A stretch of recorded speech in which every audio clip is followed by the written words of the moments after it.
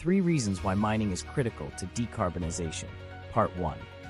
Here is the first reason why mining is essential to creating a decarbonized economy.